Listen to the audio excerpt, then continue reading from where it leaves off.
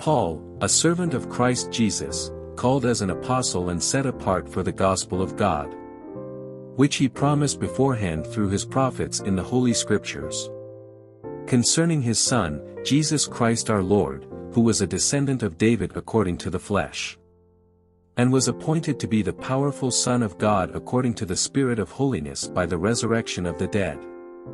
Through him we have received grace and apostleship to bring about the obedience of faith for the sake of his name among all the Gentiles, including you who are also called by Jesus Christ. To all who are in Rome, loved by God, called as saints, grace to you and peace from God our Father and the Lord Jesus Christ. First, I thank my God through Jesus Christ for all of you because the news of your faith is being reported in all the world.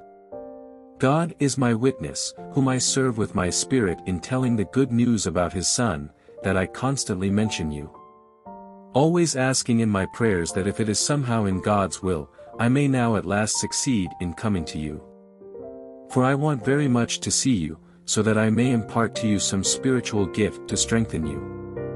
That is, to be mutually encouraged by each other's faith, both yours and mine. Now I don't want you to be unaware, brothers and sisters, that I often planned to come to you, but was prevented until now, in order that I might have a fruitful ministry among you, just as I have had among the rest of the Gentiles. I am obligated both to Greeks and barbarians, both to the wise and the foolish. So I am eager to preach the gospel to you also who are in Rome. For I am not ashamed of the gospel, because it is the power of God for salvation to everyone who believes, first to the Jew, and also to the Greek. For in it the righteousness of God is revealed from faith to faith, just as it is written, the righteous will live by faith. For God's wrath is revealed from heaven against all godlessness and unrighteousness of people who by their unrighteousness suppress the truth. Since what can be known about God is evident among them, because God has shown it to them. For his invisible attributes, that is, his eternal power and divine nature, have been clearly seen since the creation of the world, being understood through what he has made. As a result, people are without excuse. For though they knew God, they did not glorify him as God or show gratitude. Instead, their thinking became worthless, and their senseless hearts were darkened. Claiming to be wise, they became fools, and exchanged the glory of the immortal God for images resembling mortal man, birds, four-footed animals, and reptiles. Therefore God delivered them over in the desires of their hearts to sexual impurity, so that their bodies were degraded among themselves.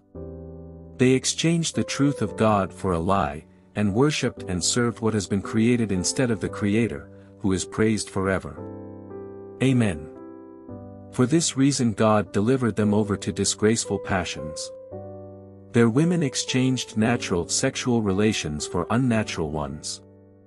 The men in the same way also left natural relations with women and were inflamed in their lust for one another. Men committed shameless acts with men and received in their own persons the appropriate penalty of their error. And because they did not think it worthwhile to acknowledge God, God delivered them over to a corrupt mind so that they do what is not right. They are filled with all unrighteousness, evil, greed, and wickedness. They are full of envy, murder, quarrels, deceit, and malice. They are gossips, slanderers, God-haters, arrogant, proud, boastful, inventors of evil, disobedient to parents, senseless, untrustworthy, unloving, and unmerciful. Although they know God's just sentence, that those who practice such things deserve to die, they not only do them, but even applaud others who practice them. Therefore, every one of you who judges is without excuse. For when you judge another, you condemn yourself, since you, the judge, do the same things. Now we know that God's judgment on those who do such things is based on the truth. Do you think, any one of you who judges those who do such things yet do the same, that you will escape God's judgment? Or do you despise the riches of his kindness, restraint, and patience, not recognizing that God's kindness is intended to lead you to repentance? Because of your hardened and unrepentant heart you are storing up wrath for yourself in the day of wrath, when God's righteous judgment is revealed. He will repay each one according to his works. Eternal life to those who by persistence in doing good seek glory, honor, and immortality. But wrath and anger to those who are self-seeking and disobey the truth while obeying unrighteousness. There will be affliction and distress for every human being who does evil, first to the Jew, and also to the Greek. But glory, honor, and peace for everyone who does what is good, first to the Jew, and also to the Greek. For there is no favoritism with God. For all who sin without the law will also perish without the law, and all who sin under the law will be judged by the law. For the hearers of the law are not righteous before God, but the doers of the law will be justified. So, when Gentiles, who do not by nature have the law, do what the law demands, they are a law to themselves even though they do not have the law. They show that the work of the law is written on their hearts. Their consciences confirm this. Their competing thoughts either accuse or even excuse them. On the day when God judges what people have kept secret, according to my gospel through Christ Jesus. Now if you call yourself a Jew, and rely on the law, and boast in God, and know His will, and approve the things that are superior, being instructed from the law. And if you are convinced that you are a guide for the blind, a light to those in darkness, an instructor of the ignorant, a teacher of the immature, having the embodiment of knowledge and truth in the law. You then, who teach another, don't you teach yourself? You who preach, you must not steal, do you steal? You who say, you must not commit adultery, do you commit adultery? You who detest idols, do you rob temples? You who boast in the law, do you dishonor God by breaking the law? For, as it is written, the name of God is blasphemed among the Gentiles because of you. Circumcision benefits you if you observe the law, but if you are a lawbreaker, your circumcision has become uncircumcision. So if an uncircumcised man keeps the law's requirements, will not his uncircumcision be counted as circumcision? A man who is physically uncircumcised, but who keeps the law, will judge you who are a lawbreaker in spite of having the letter of the law uncircumcision. For a person is not a Jew who is one outwardly, and true circumcision is not something visible in the flesh. On the contrary, a person is a Jew who is one inwardly, and circumcision is of the heart, by the Spirit, not the letter. That person's praise is not from people but from God. So what advantage does the Jew have? Or what is the benefit of circumcision? Considerable in every way. First, they were entrusted with the very words of God. What then? If some were unfaithful, will their unfaithfulness nullify God's faithfulness?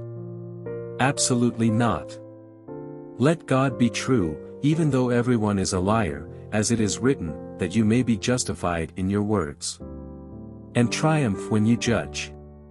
But if our unrighteousness highlights God's righteousness, what are we to say? I am using a human argument. Is God unrighteous to inflict wrath? Absolutely not. Otherwise, how will God judge the world? But if by my lie God's truth abounds to His glory, why am I also still being judged as a sinner? And why not say, just as some people slanderously claim we say, let us do what is evil so that good may come? Their condemnation is deserved. What then? Are we any better off? Not at all.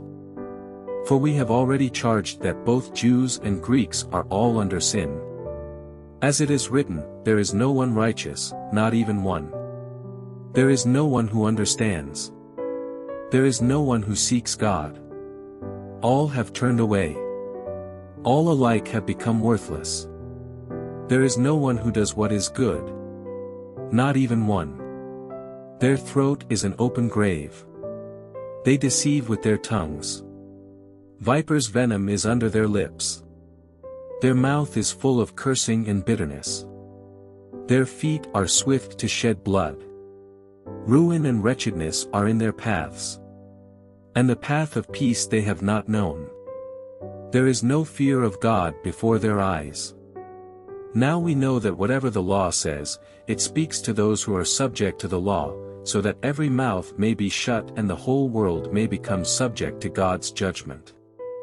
For no one will be justified in his sight by the works of the law, because the knowledge of sin comes through the law.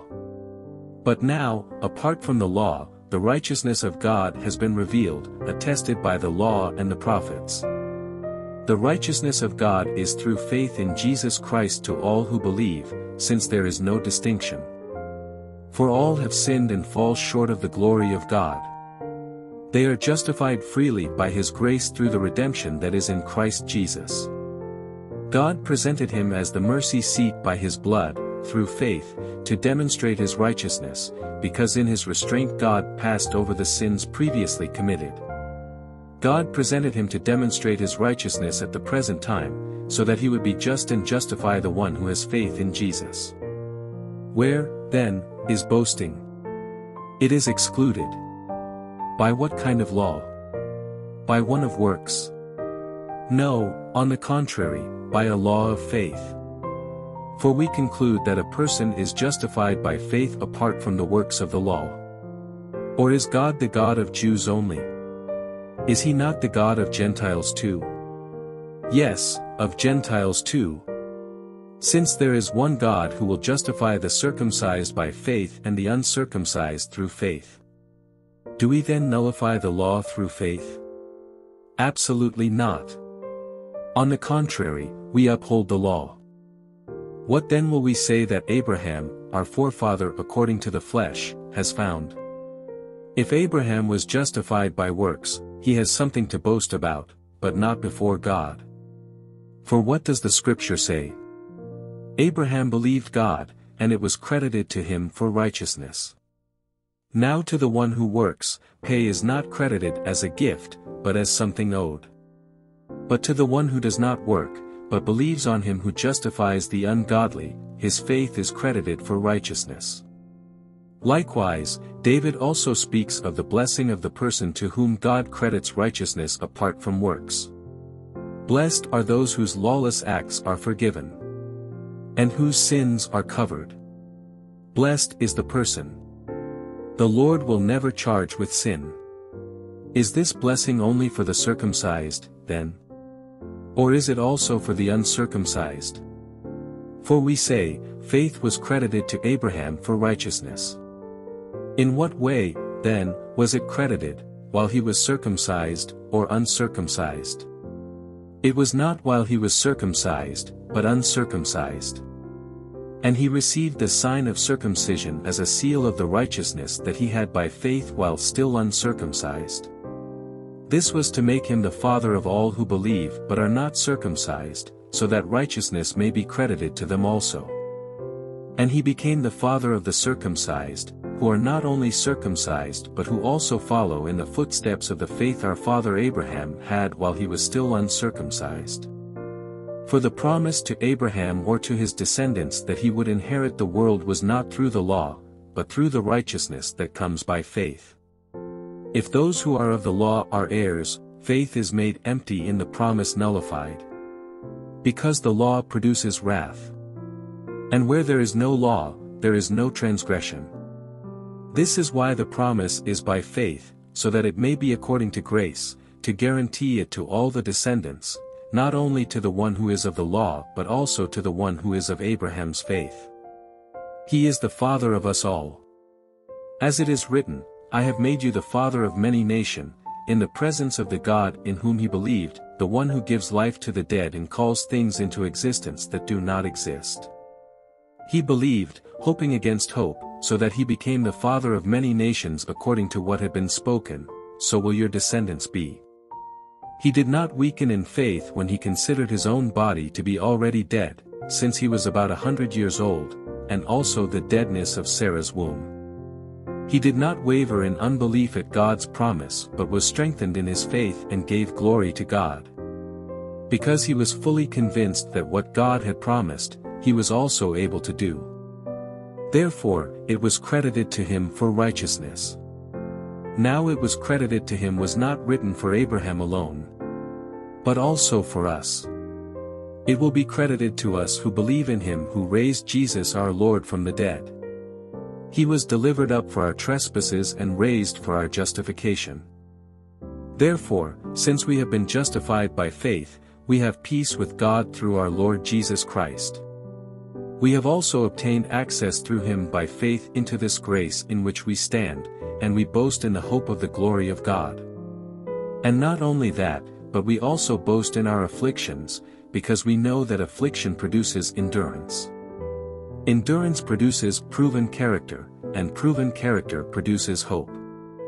This hope will not disappoint us, because God's love has been poured out in our hearts through the Holy Spirit who was given to us. For while we were still helpless, at the right time, Christ died for the ungodly. For rarely will someone die for a just person, though for a good person perhaps someone might even dare to die. But God proves his own love for us in that while we were still sinners, Christ died for us. How much more then, since we have now been justified by his blood, will we be saved through him from wrath? For if, while we were enemies, we were reconciled to God through the death of his Son, then how much more, having been reconciled, will we be saved by his life? And not only that, but we also boast in God through our Lord Jesus Christ, through whom we have now received this reconciliation. Therefore, just as sin entered the world through one man, and death through sin, in this way death spread to all people, because all sinned. In fact, sin was in the world before the law, but sin is not charged to a person's account when there is no law. Nevertheless, death reigned from Adam to Moses, even over those who did not sin in the likeness of Adam's transgression. He is a type of the coming one. But the gift is not like the trespass. For if by the one man's trespass the many died, how much more have the grace of God and the gift which comes through the grace of the one man Jesus Christ overflowed to the many? And the gift is not like the one man's sin, because from one sin came the judgment, resulting in condemnation, but from many trespasses came the gift, resulting in justification. If by the one man's trespass, death reigned through that one man, how much more will those who receive the overflow of grace and the gift of righteousness reign in life through the one man, Jesus Christ? So then, as through one trespass there is condemnation for everyone, so also through one righteous act there is justification leading to life for everyone. For just as through one man's disobedience the many were made sinners, so also through the one man's obedience the many will be made righteous. The law came along to multiply the trespass. But where sin multiplied, grace multiplied even more. So that, just as sin reigned in death, so also grace will reign through righteousness, resulting in eternal life through Jesus Christ our Lord. What should we say then? Should we continue in sin so that grace may multiply? Absolutely not. How can we who died to sin still live in it? Or are you unaware that all of us who were baptized into Christ Jesus were baptized into his death? Therefore we were buried with him by baptism into death, in order that, just as Christ was raised from the dead by the glory of the Father, so we too may walk in newness of life. For if we have been united with him in the likeness of his death, we will certainly also be in the likeness of his resurrection. For we know that our old self was crucified with him so that the body ruled by sin might be rendered powerless so that we may no longer be enslaved to sin. Since a person who has died is freed from sin. Now if we died with Christ, we believe that we will also live with him. Because we know that Christ, having been raised from the dead, will not die again. Death no longer rules over him. For the death he died to sin once for all time, but the life he lives to God. So, you too consider yourselves dead to sin and alive to God in Christ Jesus. Therefore do not let sin reign in your mortal body, so that you obey its desires. And do not offer any parts of it to sin as weapons for unrighteousness. But as those who are alive from the dead, offer yourselves to God, and all the parts of yourselves to God as weapons for righteousness. For sin will not rule over you, because you are not under the law but under grace. What then?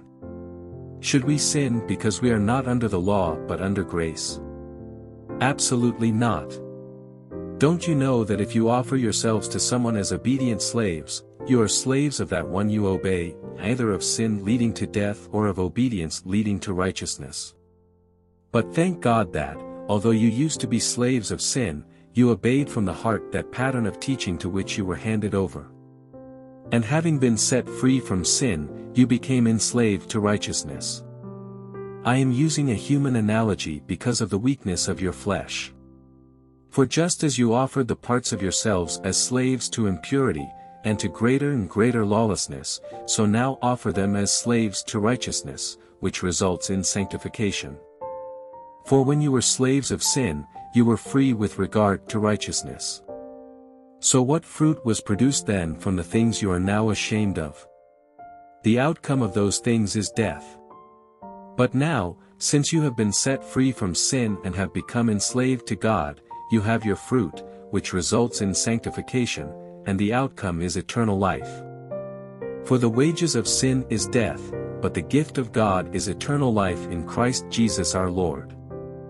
Since I am speaking to those who know the law, brothers and sisters, don't you know that the law rules over someone as long as he lives? For example, a married woman is legally bound to her husband while he lives. But if her husband dies, she is released from the law regarding the husband. So then, if she is married to another man while her husband is living, she will be called an adulteress. But if her husband dies, she is free from that law. Then, if she is married to another man, she is not an adulteress. Therefore, my brothers and sisters, you also were put to death in relation to the law through the body of Christ so that you may belong to another.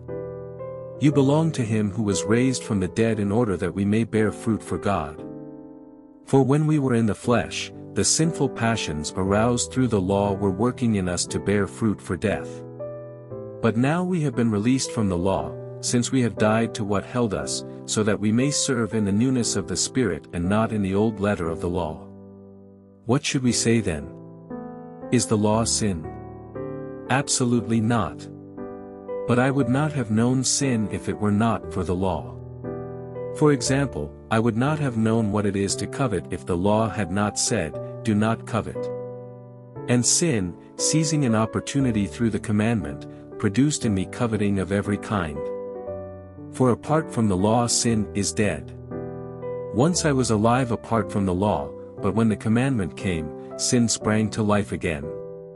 And I died.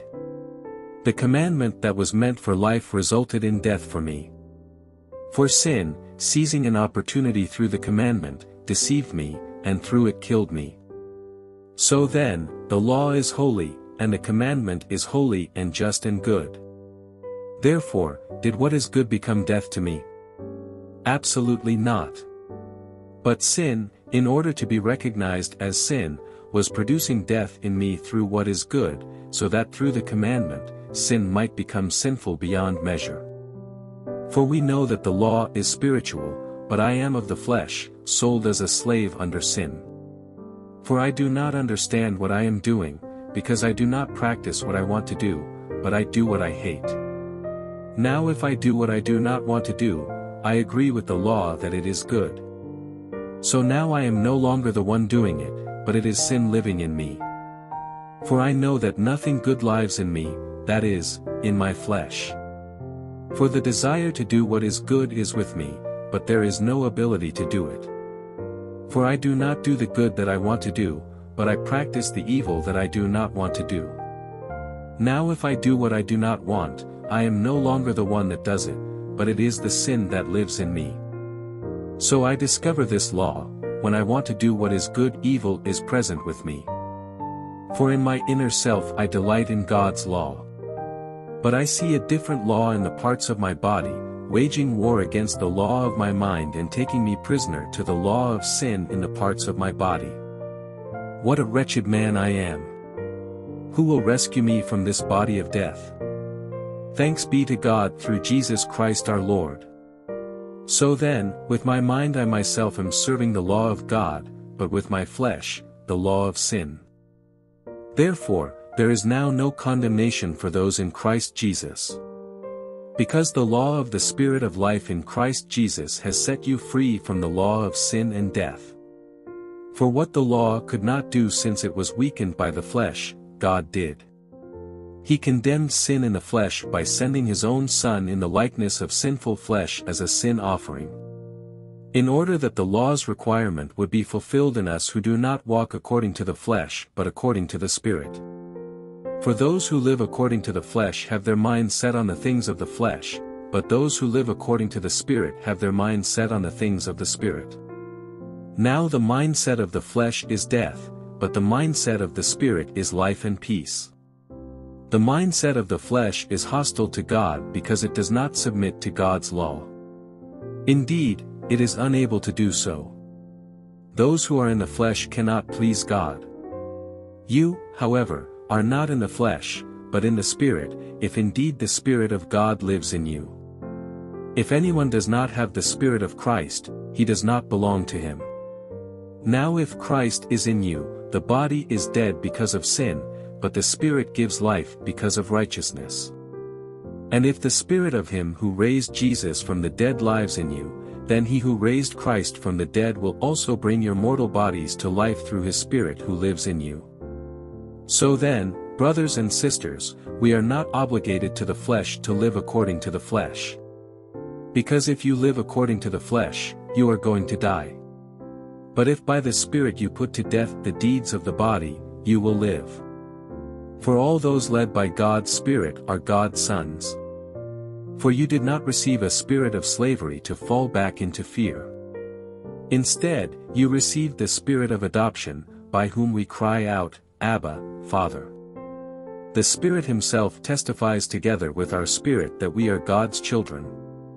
And if children, also heirs, heirs of God and co-heirs with Christ, if indeed we suffer with him so that we may also be glorified with him. For I consider that the sufferings of this present time are not worth comparing with the glory that is going to be revealed to us. For the creation eagerly waits with anticipation for God's sons to be revealed. For the creation was subjected to futility, not willingly, but because of him who subjected it, in the hope that the creation itself will also be set free from the bondage to decay into the glorious freedom of God's children.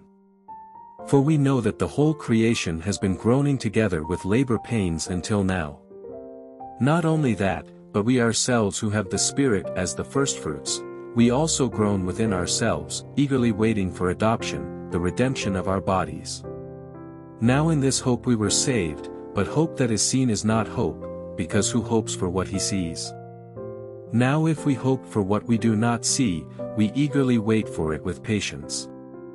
In the same way the Spirit also helps us in our weakness, because we do not know what to pray for as we should, but the Spirit himself intercedes for us with inexpressible groanings. And he who searches our hearts knows the mind of the Spirit, because he intercedes for the saints according to the will of God.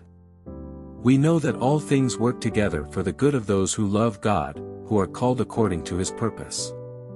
For those he foreknew he also predestined to be conformed to the image of his Son, so that he would be the firstborn among many brothers and sisters. And those he predestined, he also called, and those he called, he also justified, and those he justified, he also glorified. What, then, are we to say about these things? If God is for us, who is against us? He did not even spare his own Son but gave him up for us all. How will he not also with him grant us everything? Who can bring an accusation against God's elect? God is the one who justifies. Who is the one who condemns? Christ Jesus is the one who died, but even more, has been raised, he also is at the right hand of God and intercedes for us. Who can separate us from the love of Christ? Can affliction or distress or persecution or famine or nakedness or danger or sword? As it is written, because of you, we are being put to death all day long. We are counted as sheep to be slaughtered. No, in all these things we are more than conquerors through him who loved us.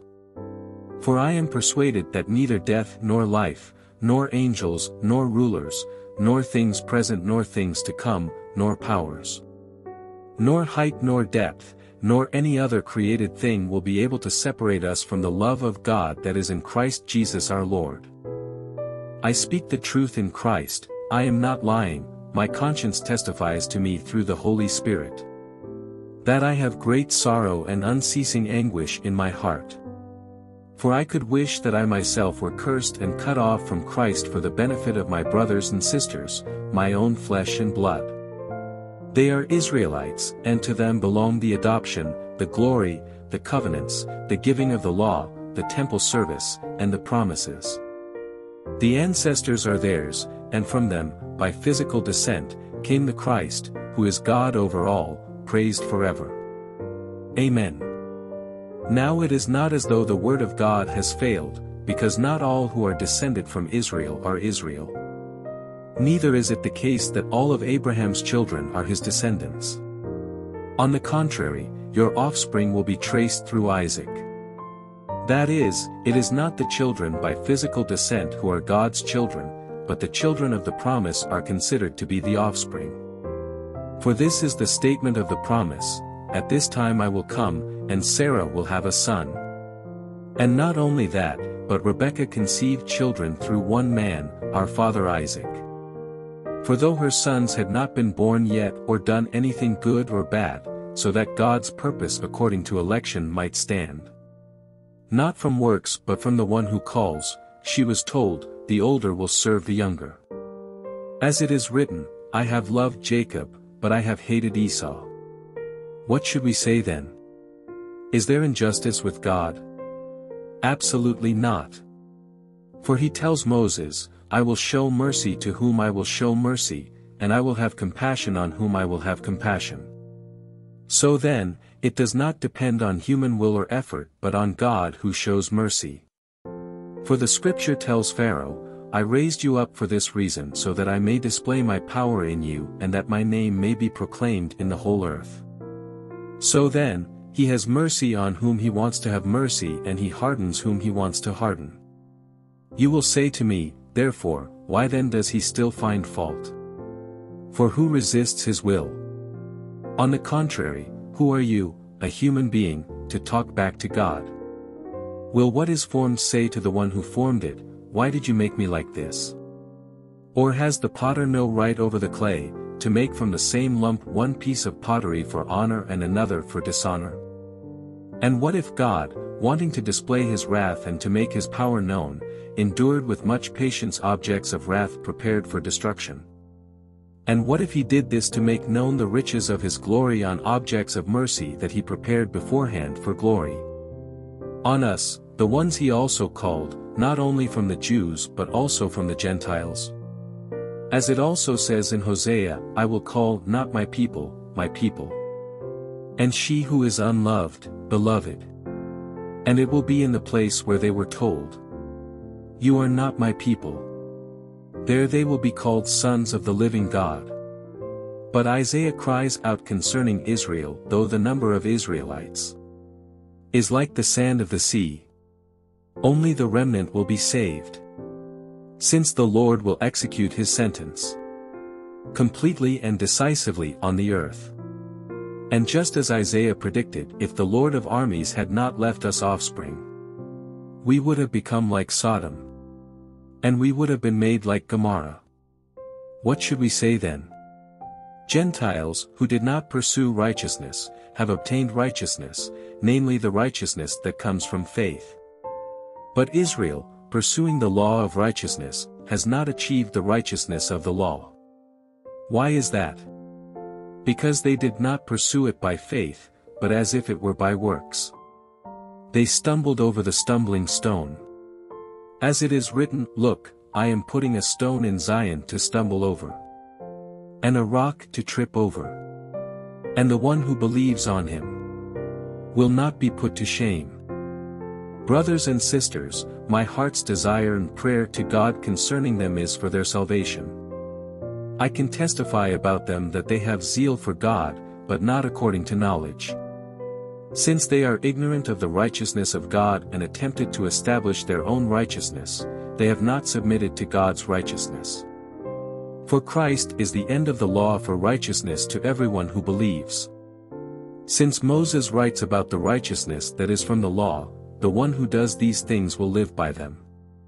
But the righteousness that comes from faith speaks like this: do not say in your heart, who will go up to heaven, that is, to bring Christ down.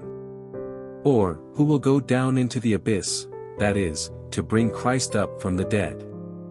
On the contrary, what does it say? The message is near you, in your mouth and in your heart. This is the message of faith that we proclaim. If you confess with your mouth, Jesus is Lord, and believe in your heart that God raised him from the dead, you will be saved. One believes with the heart, resulting in righteousness, and one confesses with the mouth, resulting in salvation. For the scripture says, everyone who believes on him will not be put to shame. Since there is no distinction between Jew and Greek, because the same Lord of all richly blesses all who call on him.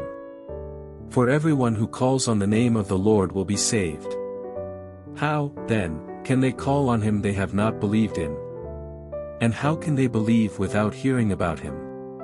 And how can they hear without a preacher? And how can they preach unless they are sent? As it is written, how beautiful are the feet of those who bring good news. But not all obeyed the gospel. For Isaiah says, Lord, who has believed our message? So faith comes from what is heard, and what is heard comes through the message about Christ. But I ask, did they not hear? Yes, they did, their voice has gone out to the whole earth. And their words to the ends of the world. But I ask, did Israel not understand? First, Moses said, I will make you jealous of those who are not a nation. I will make you angry by a nation that lacks understanding. And Isaiah says boldly, I was found by those who were not looking for me. I revealed myself to those who were not asking for me. But to Israel he says, all day long I have held out my hands to a disobedient and defiant people. I ask, then, has God rejected his people? Absolutely not. For I too am an Israelite, a descendant of Abraham, from the tribe of Benjamin. God has not rejected his people whom he foreknew. Or don't you know what the scripture says in the passage about Elijah, how he pleads with God against Israel? Lord, they have killed your prophets and torn down your altars. I am the only one left, and they are trying to take my life. But what was God's answer to him? I have left 7,000 for myself who have not bowed down to Baal. In the same way, then, there is also at the present time a remnant chosen by grace. Now if by grace, then it is not by works, otherwise grace ceases to be grace. What then? Israel did not find what it was looking for, but the elect did find it. The rest were hardened. As it is written, God gave them a spirit of stupor. Eyes that cannot see. And ears that cannot hear. To this day. And David says, let their table become a snare and a trap. A pitfall and a retribution to them. Let their eyes be darkened so that they cannot see. And their backs be bent continually. I ask, then, have they stumbled so as to fall? Absolutely not. On the contrary, by their transgression, salvation has come to the Gentiles to make Israel jealous. Now if their transgression brings riches for the world, and their failure riches for the Gentiles, how much more will their fullness bring? Now I am speaking to you Gentiles. Insofar as I am an apostle to the Gentiles, I magnify my ministry. If I might somehow make my own people jealous and save some of them. For if their rejection brings reconciliation to the world, what will their acceptance mean but life from the dead? Now if the firstfruits are holy, so is the whole batch. And if the root is holy, so are the branches. Now if some of the branches were broken off, and you, though a wild olive branch, were grafted in among them and have come to share in the rich root of the cultivated olive tree. Do not boast that you are better than those branches.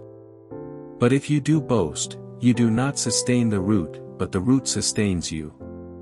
Then you will say, branches were broken off so that I might be grafted in. True enough, they were broken off because of unbelief, but you stand by faith. Do not be arrogant, but beware. Because if God did not spare the natural branches, he will not spare you either. Therefore, consider God's kindness and severity toward those who have fallen, but God's kindness toward you, if you remain in his kindness. Otherwise you too will be cut off. And even they, if they do not remain in unbelief, will be grafted in, because God has the power to graft them in again. For if you were cut off from your native wild olive tree and against nature were grafted into a cultivated olive tree, how much more will these, the natural branches, be grafted into their own olive tree? I don't want you to be ignorant of this mystery, brothers and sisters, so that you will not be conceited. A partial hardening has come upon Israel until the fullness of the Gentiles has come in. And in this way all Israel will be saved, as it is written, the deliverer will come from Zion. He will turn godlessness away from Jacob. And this will be my covenant with them, when I take away their sins. Regarding the gospel, they are enemies for your advantage, but regarding election, they are loved because of the patriarchs. Since God's gracious gifts and calling are irrevocable. As you once disobeyed God but now have received mercy through their disobedience. So they too have now disobeyed, resulting in mercy to you, so that they also may now receive mercy. For God has imprisoned all in disobedience so that he may have mercy on all. Oh, the depth of the riches! And the wisdom and the knowledge of God! How unsearchable his judgments! And untraceable his ways! For who has known the mind of the Lord? Or who has been his counselor? And who has ever given to God, that he should be repaid? For from him and through him, and to him are all things. To him be the glory forever. Amen. Therefore, brothers and sisters, in view of the mercies of God, I urge you to present your bodies as a living sacrifice, holy and pleasing to God. This is your true worship. Do not be conformed to this age, but be transformed by the renewing of your mind, so that you may discern what is the good, pleasing, and perfect will of God. For by the grace given to me, I tell everyone among you not to think of himself more highly than he should think. Instead, think sensibly, as God has distributed a measure of faith to each one. Now as we have many parts in one body, and all the parts do not have the same function. In the same way we who are many are one body in Christ and individually members of one another. According to the grace given to us, we have different gifts. If prophecy, use it according to the proportion of one's faith. If service, use it in service. If teaching, in teaching. If exhorting, in exhortation. Giving, with generosity. Leading, with diligence. Showing mercy, with cheerfulness. Let love be without hypocrisy. Detest evil, cling to what is good. Love one another deeply as brothers and sisters. Take the lead in honoring one another. Do not lack diligence in zeal, be fervent in the Spirit, serve the Lord. Rejoice in hope, be patient in affliction, be persistent in prayer. Share with the saints in their needs, pursue hospitality. Bless those who persecute you, bless and do not curse. Rejoice with those who rejoice, weep with those who weep. Live in harmony with one another. Do not be proud, instead, associate with the humble. Do not be wise in your own estimation. Do not repay anyone evil for evil. Give careful thought to do what is honorable in everyone's eyes. If possible, as far as it depends on you, live at peace with everyone. Friends, do not avenge yourselves, instead, leave room for God's wrath, because it is written, "Vengeance belongs to me, I will repay," says the Lord. But if your enemy is hungry, feed him. If he is thirsty, give him something to drink. For in so doing, you will be heaping fiery coals on his head. Do not be conquered by evil, but conquer evil with good. Let everyone submit to the governing authorities, since there is no authority except from God, and the authorities that exist are instituted by God. So then, the one who resists the authority is opposing God's command, and those who oppose it will bring judgment on themselves. For rulers are not a terror to good conduct, but to bad. Do you want to be unafraid of the one in authority? Do what is good, and you will have its approval. For it is God's servant for your good. But if you do wrong, be afraid, because it does not carry the sword for no reason. For it is God's servant, an avenger that brings wrath on the one who does wrong.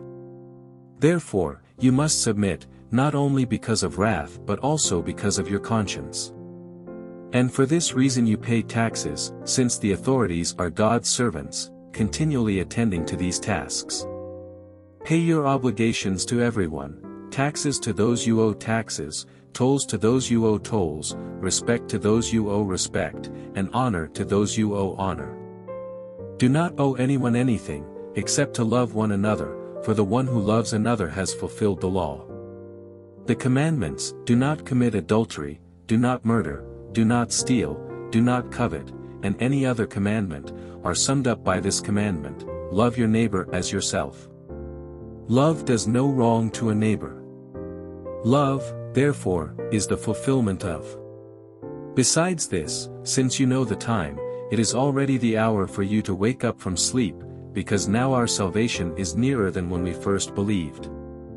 The night is nearly over, and the day is near, so let us discard the deeds of darkness and put on the armor of light. Let us walk with decency, as in the daytime, not in carousing and drunkenness, not in sexual impurity and promiscuity, not in quarreling and jealousy. But put on the Lord Jesus Christ, and make no provision for the flesh to gratify its desires. Welcome anyone who is weak in faith, but don't argue about disputed matters. One person believes he may eat anything, while one who is weak eats only vegetables. One who eats must not look down on one who does not eat, and one who does not eat must not judge one who does, because God has accepted him. Who are you to judge another's household servant? Before his own Lord he stands or falls. And he will stand, because the Lord is able to make him stand. One person judges one day to be more important than another day. Someone else judges every day to be the same. Let each one be fully convinced in his own mind. Whoever observes the day, observes it for the honor of the Lord. Whoever eats, eats for the Lord, since he gives thanks to God, and whoever does not eat, it is for the Lord that he does not eat it, and he gives thanks to God. For none of us lives for himself, and no one dies for himself. If we live for the Lord, and if we die for the Lord. Therefore, whether we live or die, we belong to the Lord. Christ died and returned to life for this, that he might be Lord over both the dead and the living. But you, why do you judge your brother or sister? Or you, why do you despise your brother or sister? For we will all stand before the judgment seat of God. For it is written, "As I live, says the Lord, every knee will bow to me, and every tongue will give praise to God." So then, each of us will give an account of himself to God. Therefore, let us no longer judge one another. Instead, decide never to put a stumbling block or pitfall in the way of your brother or sister. I know and am persuaded in the Lord Jesus that nothing is unclean in itself. Still, to someone who considers a thing to be unclean, to that one it is unclean. For if your brother or sister is hurt by what you eat, you are no longer walking according to love. Do not destroy, by what you eat, someone for whom Christ died. Therefore, do not let your good be slandered. For the kingdom of God is not eating and drinking, but righteousness, peace, and joy in the Holy Spirit. Whoever serves Christ in this way is acceptable to God and receives human approval. So then, let us pursue what promotes peace and what builds up one another. Do not tear down God's work because of food. Everything is clean, but it is wrong to make someone fall by what he eats.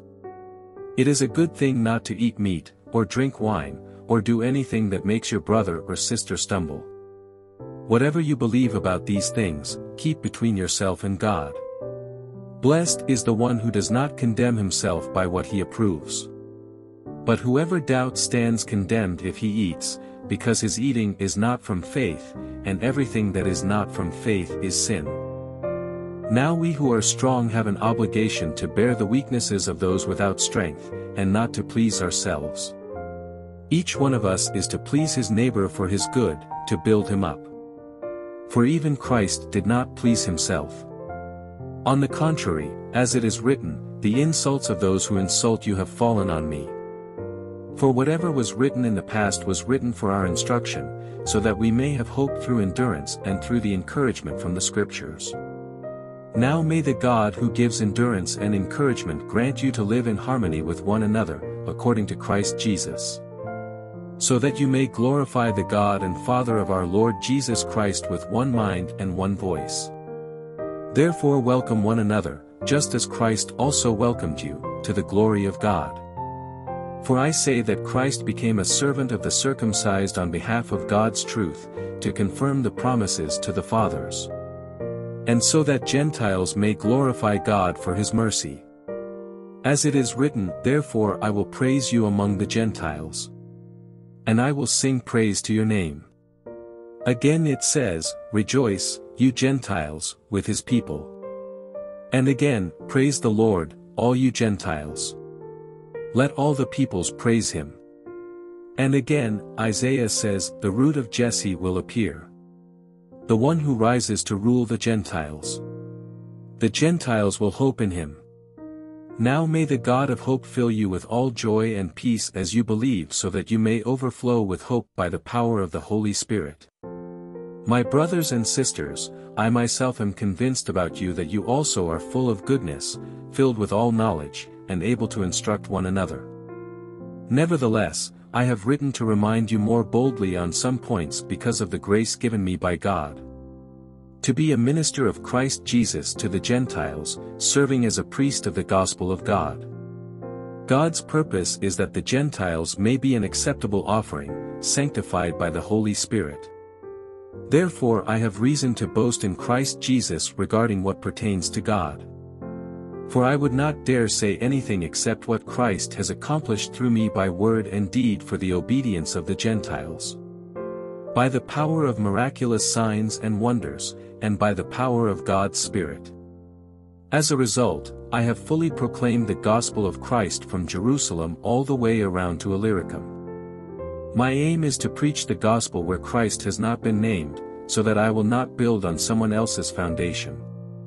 But, as it is written, those who were not told about him will see. And those who have not heard will understand. That is why I have been prevented many times from coming to you. But now I no longer have any work to do in these regions, and I have strongly desired for many years to come to you.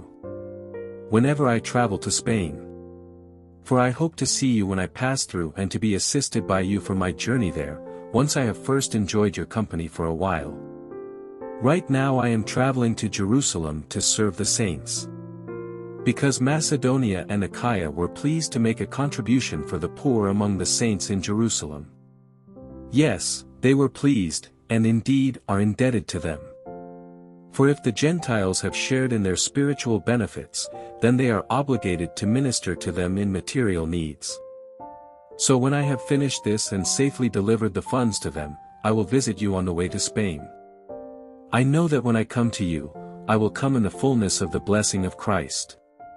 Now I appeal to you, brothers and sisters, through our Lord Jesus Christ and through the love of the Spirit, to strive together with me in prayers to God on my behalf. Pray that I may be rescued from the unbelievers in Judea, that my ministry to Jerusalem may be acceptable to the saints. And that, by God's will, I may come to you with joy and be refreshed together with you. May the God of peace be with all of you. Amen. I commend to you our sister Phoebe, who is a servant of the church in Cenchrea. So you should welcome her in the Lord in a manner worthy of the saints and assist her in whatever matter she may require your help. For indeed she has been a benefactor of many, and of me also. Give my greetings to Prisca and Aquila, my co-workers in Christ Jesus, who risked their own necks for my life. Not only do I thank them, but so do all the Gentile churches. Greet also the church that meets in their home. Greet my dear friend Epaenetus, who is the first convert to Christ from Asia. Greet Mary, who has worked very hard for you. Greet Andronicus and Eunia, my fellow Jews and fellow prisoners. They are noteworthy in the eyes of the apostles, and they were also in Christ before me. Greet Ampliatus, my dear friend in the Lord. Greet Urbanus, our co-worker in Christ, and my dear friend Stachys. Greet Apelles, who is approved in Christ. Greet those who belong to the household of Aristobulus. Greet Herodion, my fellow Jew. Greet those who belong to the household of Narcissus who are in the Lord. Greet Tryphonina and Tryphosa, who have worked hard in the Lord. Greet my dear friend Persis, who has worked very hard in the Lord.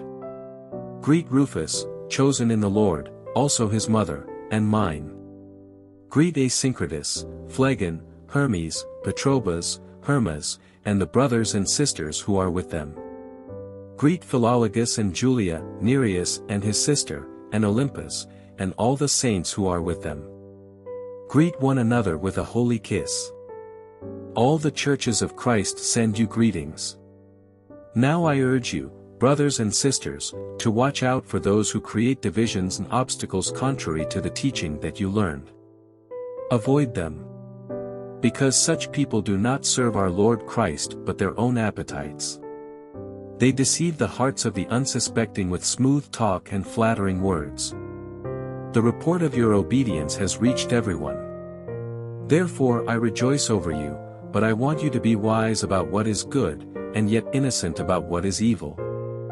The God of peace will soon crush Satan under your feet. The grace of our Lord Jesus be with you. Timothy, my co-worker, and Lucius, Jason, and Sosipater, my fellow countrymen, greet you. I, Tertius, who wrote this letter, greet you in the Lord. Gaius, who is host to me and to the whole church, greets you.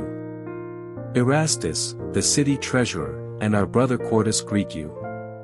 Now to him who is able to strengthen you according to my gospel and the proclamation about Jesus Christ, according to the revelation of the mystery kept silent for long ages, but now revealed and made known through the prophetic scriptures, according to the command of the eternal God to advance the obedience of faith among all the Gentiles.